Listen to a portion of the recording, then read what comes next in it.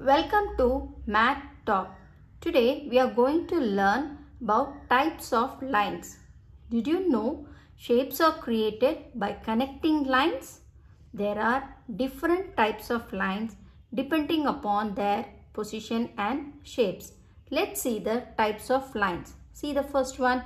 This is horizontal line which comes from right to left, which moves from right to left. This is vertical line. Vertical lines goes from top to bottom. This is vertical line. This is slanting lines. Slanting lines can be this side or it can be this side.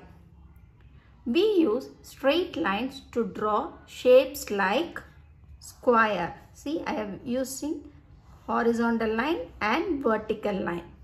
Rectangle. See, horizontal line, vertical line, again vertical line,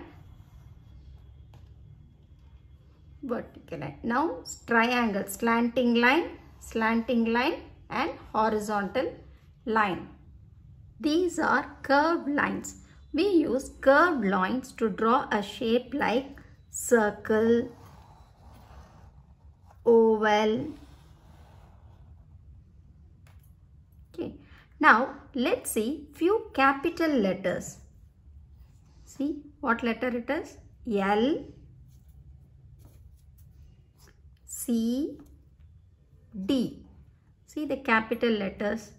Look at the letter L. It is made by the straight line. See, it is made by the straight lines. Look at the letter C. It is made by the curved lines. See, it is made by the curved lines. Look at the letter D.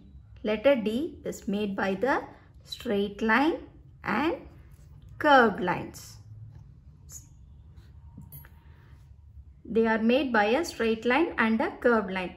Now, let's look a few objects that are made of lines. See, this is ring. This is made out of curved lines. Now, see, ice cream stick. See the ice cream stick? It is made out of straight line and curved line.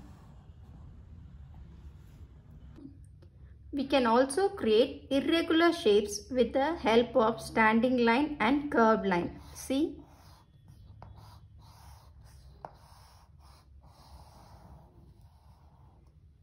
Okay, let's learn the types of line again.